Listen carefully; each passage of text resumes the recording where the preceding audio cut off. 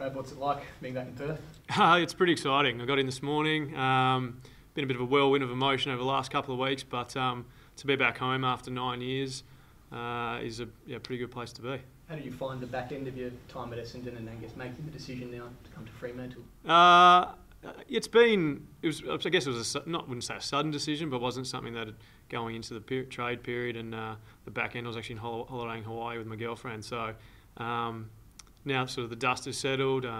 There's that element of emotion, obviously leaving a club that has gone through a lot, and we've been through a lot, particularly with the playing group and where they're transitioning into now. But to come home and have that support network of family and friends, and to come to a club such as Fremantle in terms of the position that it's in moving forward, was something that was sort of too good to say no to. So you get a call out of the blue, and then you get a call out of the blue while you're on holiday, and then what's the process? Not quite call out of the blue. Most of my manager was on the ground doing a lot of the work here, and I was away, sort of leaving that to him. Just wanted to enjoy my time away, and then came back sort of the Tuesday night before trade ended, and over the next 24, 48 hours, the decision came to one that it was. So, that's why I'm here now. So why did you leave? Because some would say Essendon will be the big improver next year, probably might go top 4, all the rest of it.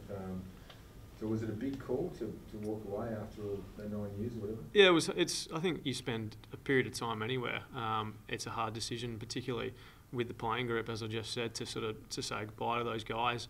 But the decision was basically around, there's an element of coming home to family and friends, the opportunity at Fremantle, as Reece just touched on, with the group that it's in, the club, new facility, new stadium, contract security of 3 years, being the age of 27, a multitude of things, and it was the right decision to be made. So that was sort of where I came to.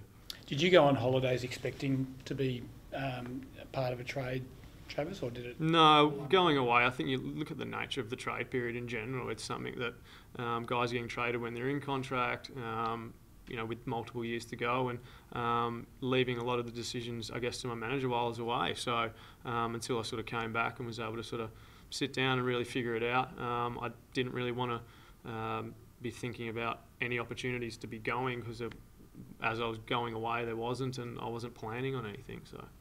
Is it fair to say that if the Shield trade hadn't come off, you would still be at Essendon? I'm not sure about the details in terms of how that was going. I'd made a decision on that Wednesday that I wanted to go. So I kind of just put my phone down and just left it to my manager and Essendon and Fremantle to get the deal sorted.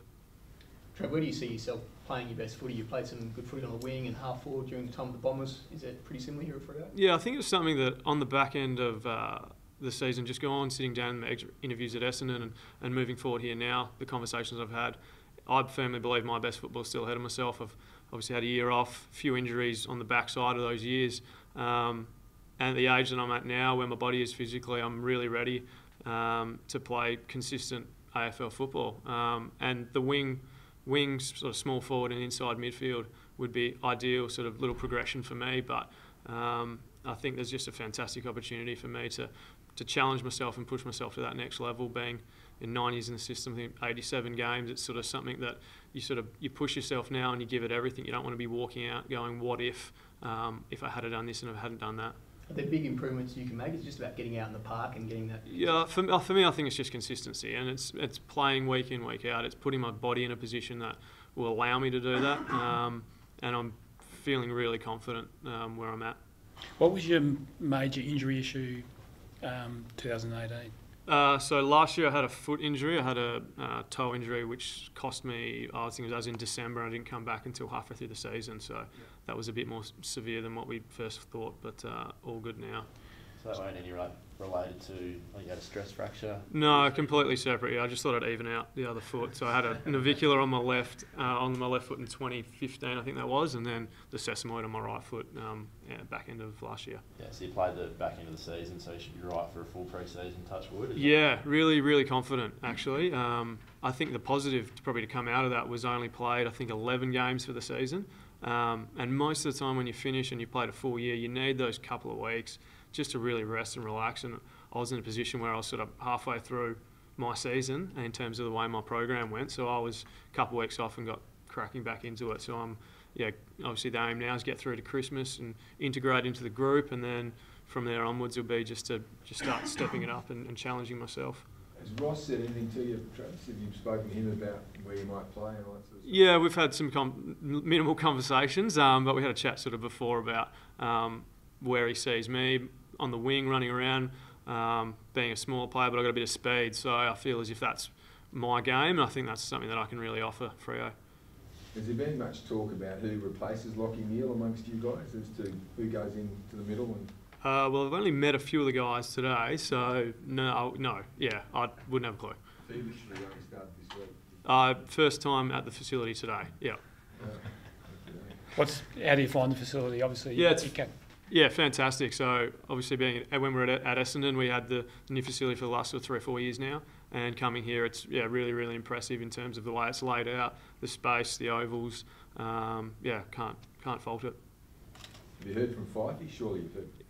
Yeah, I heard from Fyfe. We played at Claremont together, so know Fyfe quite well. We're sort of texting briefly sort of throughout the day on that Wednesday, and then hopefully catching up with him this week. I think he was back in the state last week sometime, so hopefully it'd be good to catch up with him and sort of kick off from where we were back in Claremont in under 18s. He's kicked on, isn't he? Yeah, a little bit. Yeah, no, it's fantastic to see, like in terms of his development, watching from afar and being a friend from where he came from. When he was 14, 15 years of age to now captaining a football club, Brownlow medalist, best and fairest, All Australian. It's impressive, and it's something that's actually really exciting to play with him, and just to see that development firsthand. And I know he's going to challenge me. I'm going to challenge him, and it's a pretty good opportunity to come back and play with a good mate. Did you come through the 18s? Yep. Yep. Both at Claremont and then through the under 18s. You guys won, didn't you? Yeah. So I think Brandon Material was in that team as well. I think Michael Walters, he was a year before, but they'd been in sort of the same sort of age bracket. Did you guys think that Fyfe would be the one that would become the superstar out of all you blokes? I was always pretty confident on him, like seeing him develop. I remember he played a Colts game, under 18s game against East Fremantle one day, and you sort of saw that and just thought, wow. And then to watch his development from afar from these last 8-9 years has just been incredible, and he's probably one of the hardest workers. So I think that is a testament to what he's like, and he's a credit to what he's been able to do.